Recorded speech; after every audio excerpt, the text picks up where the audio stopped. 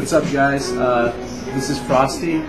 I'm trying something else, trying to film with my webcam to see if it's better quality than my handy cam I've been using. So one thing I've been noticing a lot of people like doing is tutting, and there's different ways of tutting. There's the finger tuts, you know, different things you want to do, shapes, and there's King Tuts, which I think is easier to get a hold of, but once you get the idea behind that, like the whole premise and framework behind that, then you can do the same thing with fingers. It's easier to catch on, and it's like a real form of dance too, and then you can also, it looks cool with lights and it looks cool without it, so it's something you can learn. There really is, like, even though you think there's a bunch of angles and shit like that, you think there's not a lot of possibilities to do, and there's probably too many possibilities. You might get overwhelmed. So a way I found it, I mean, there's different ways to teach this thing. There's no right way or wrong way to learn it or teach it. I just thought of a way that helped me learn it and helped a few of my friends learn it. It's kind of like a simpler step-by-step sort of thing.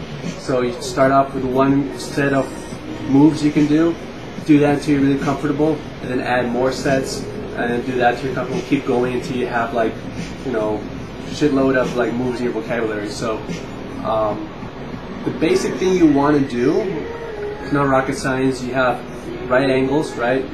As flat as you can, as straight as you can. You don't want ducks, like, you know, halfway or like this or whatever. If you want, you can do it on purpose, like try to tut like this. Like it creates different illusions. But the gloving could look cool, but you know, you usually want to keep straight lines. So what you can do is tracing, right? Tracing over things, forming boxes, and then you can also, don't be afraid to break out of the box. So like this, oh, I have angle, don't be afraid to go sideways. You can create different illusions, like go forward, back, and stuff like that. So side, over, don't forget to go, or you can go over your head, or stuff like that, who knows. So the easy way to start, I think, is just getting the basic motions down of your arms.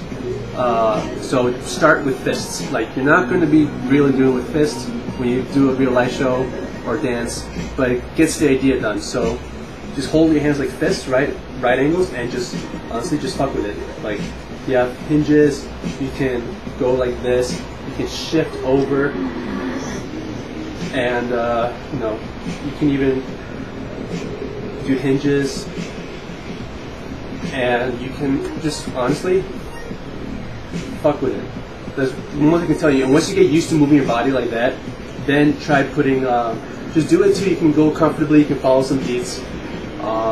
You're used to moving your body, like, it doesn't have to stay in one place. You can shift it over, go more, up, different levels, forward, and then back. You can put your hand into it and do weird shit. I don't know, just come up with stuff. Once you do fists, you can hinges and stuff. That was cool. Flat hands. Don't even try twisting or anything. Just try this. It'll be pretty much the same. You got your angles. You go through, go up, and no, I don't know. Honestly, it's pretty much going through the same motions with different wrists. That's pretty much it. Once you have that, you can try twisting it, rotating angles. So, for example, you have this will look better this way, right? And then go, what's this look like? Next, you can do, from that point on, have a hinge forward, right? And you want, I think this is the easy way to bend for most people. This way, you gotta stretch sometimes to get it, like, you know, closer to right angle. I don't have a right angle, but I use it close. This hand's kind of less, but you can just, you know, do stretches and stuff. So once you have that possibility, you'll be like, oh wait, I have this, right? And then bam, I have an angle. You can do different things, and then you can straighten it, go back, and then straighten it again. So once you can do stuff like that, I mean, it's not much to teach, it's just like a way for you to get used to the motion so you can do your own thing. another way you can do is just, besides doing like this and like this, right?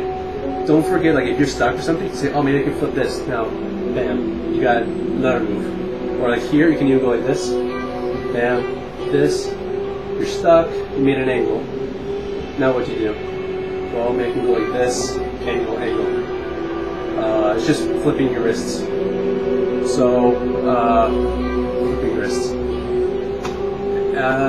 It's honestly, if you do it out of context, but you can, don't forget, like you can seriously do this. Like if you're stuck here, bam, you have a sideways thing, bam, and then you can do like, basically like, I don't even know, just do random things. Once you got used to doing this, you can feel free to turn angles, like in the middle of that thing.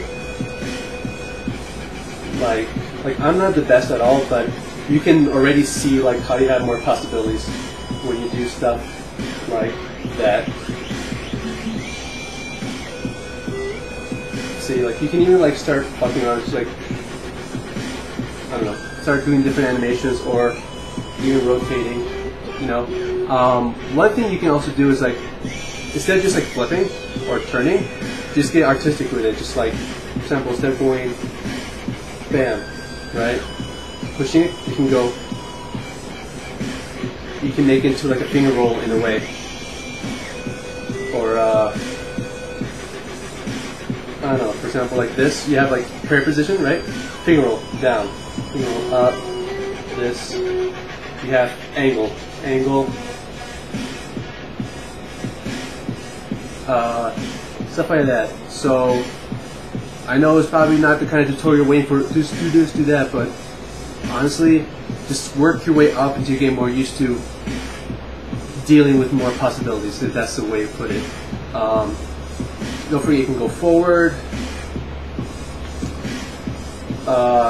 back, sideways, turn your whole body, shit, you can even just like go around that. You can even like do hinges, I don't even know. Just, really, it's just brainstorming in your head. So once you got King Tuts like that, the whole idea between hinges, sliding, tracing, breaking the boxes, creating boxes, right? You'll be able to say, oh look, I can make a box here, I have a hinge, I can slide, right? I can break the box, and then come up with something new. So I'll do another tutorial more on finger tuts, but for King Tuts, that's mostly like, you can get the idea behind it. If you're standing up, not sitting down doing a light show, if you're dancing, you can move your whole body, create new angles, like, with like, you know, just making angles and stuff. So once you get those concepts down, it's probably be easier to go into finger tuts. You don't have to do it, obviously you can go straight to finger tutting, but if you want to know concepts really well, instead of memorizing moves, try doing that. It might help you. I'll post a finger tutorial later, and then assuming you already know the concepts, that'll give you different like positions to start from, different things you can think about when you're doing it. Because everything that applies in King Tuts can apply to finger tuts, I think. But not everything in finger tuts can apply to King Tuts, because obviously your fingers have much more possibilities. Like, you know, oh, and you can do digits too. If you know digits and you do finger tuts, it helps a lot. So hopefully that helps you guys. If you have any questions, write in the comments below. If you have want a tutorial on something in particular, let me know too, and I'll see if I can do what I can about that. Because, like I said, I'm not really the best, but hopefully what I'm sharing helps you as much as it helped me and my friends. So, peace guys, see you later.